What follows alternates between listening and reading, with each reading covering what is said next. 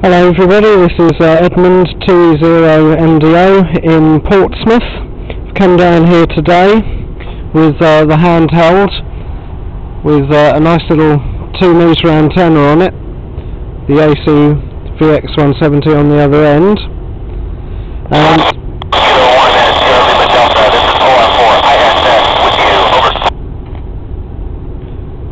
and I've come down to Portsmouth because there's a sale on, a reopening sale in the local computer warehouse over there, and I'm now out in their car park where there's a reasonably clear... Looking forward to talking to the students at the Marconi High School. I am ready for the questions. Over. And that's the International Space Station, which is up there somewhere, reasonably good takeoff in all directions, and it's been well advertised this. They're talking to a school. Question. Everybody is a little bit different. I'm fortunate that I do not get a lot of spatial disorientation, but it does take a little bit of time, and every once in a while things will kind of catch you, just like they do on Earth, where something looks wrong and it's a little bit of a surprise, and your body will tense up and react a little bit to that disorientation. Over. So this has been well advertised. Uplink we can't hear from Italy on 145-200, but we can hear the downlink on 145. Our main computers that run the space station have been built with that care, and they're in special containers to help protect them some from the environment up here. Mostly a radiation problem. A lot of what is on board though is actually laptop computers, much like you can buy at the store, with very few changes. Almost no changes, and they do have some problems and have to be restarted more often than on the ground because of the radiation affects the memory and the circuits. Over. We can't hear the questions going up, but we can hear the answers coming back, and I guess we can work the questions out from the answers. I'm sure that on the internet somewhere there's a list. Oh, great insight, great question. Luca, the recycling system is not self-sufficient. We do reclaim about 70% of our water is reclaimed from waste.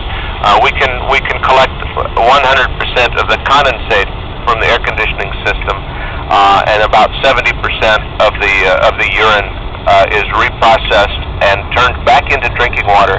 We use some of this water that's reclaimed to make oxygen, but once it's made into oxygen, there's no way to reclaim that. We dump that overboard as waste carbon dioxide, and so there's really no recycling of oxygen. We do turn some of the water into oxygen, but it's real hard to do anything other than that. Great question. Over.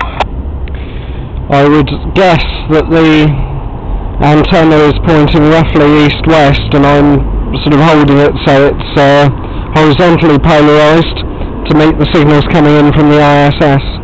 Our scientists are working the AMS very closely. The laboratory was involved with, and they're making measurements every day. It was designed to find these and measure these cosmic particles, and they are seeing evidence of these every day. Unfortunately, that particular experiment lives outside on the space station, and the crew has very little actions with that experiment. And so I have not been able to stay with the news of all of the work that they're doing with that right now. Over. Now this handheld is a couple of years old. I think I paid about £100 for it. I am, both engineer and scientist and the commander of the space station right now. So our job is to, safely take care of the space station, to keep the systems running and cleaned and repaired in good shape, as well as helping with the experiments. And some of that is very intensive, where it's very hands-on, where we're doing the work, and a lot just changing the sample where the scientists on the ground do the work. It's an amazing adventure. Over. But you could use one of the modern Chinese handhelds that cost here £30–40 to receive the space station. I am a research subject for bone and muscle loss studies, and these have a direct application to on Earth, where these process, particularly the loss of bone, occurs very quickly. I am, doing a combination of medicine to minimize the bone loss up here, as well as exercise prescription that is it's different from what astronauts have done in the past. I'm the first test subject for this experiment, and this will be also beneficial to people on the ground with poor health, and even for young people to help them attain better health and maintain, good practices for their whole lives to stay healthier. Over.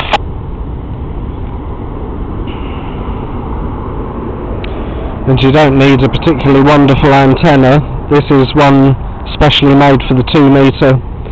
That's a great question. We do what we do, like right at this moment, as I'm looking out of the window, as we're heading over Germany right now, to Berlin, if I'm not mistaken. I love looking at the planet below times at nighttime, and particularly to see Italy at night. It is such a beautiful sight. That's what I love to do the most. Over. So you don't need a huge specialist antenna or anything. Starting to lose them a little bit now. I'll try moving around to see if I can get better.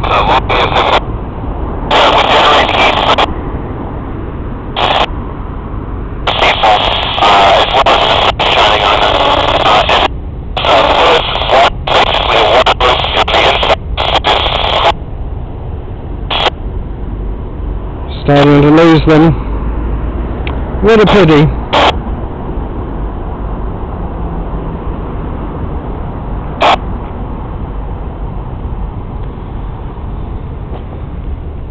Well, I think that's it. We're not going to hear a lot more. They've gone out of range, but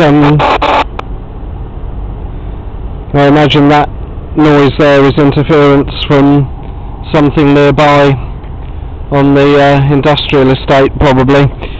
But I'm sure if you want to hear the whole conversation, there will be other videos on YouTube, either that people have made on the ground, or maybe even a recording from the International Space Station end will be released onto the internet in due course. But anyway, I hope you found this video of interest, because of all the videos on my channel, it's the 2 I've got, well 3 now if you count this one, of receiving the International Space Station that seem to draw the most views.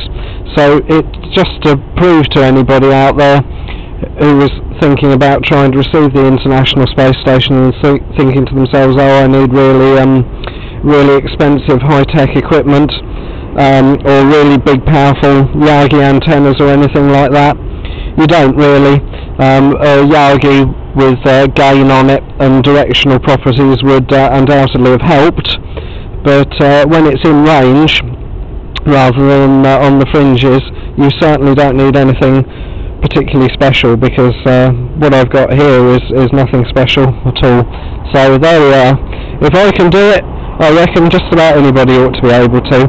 So best wishes to you from a car park in sunny Portsmouth, southern United Kingdom, and enjoy whatever bit of radio you enjoy. Enjoy your radio, it's a wonderful hobby. Best wishes from Portsmouth for now.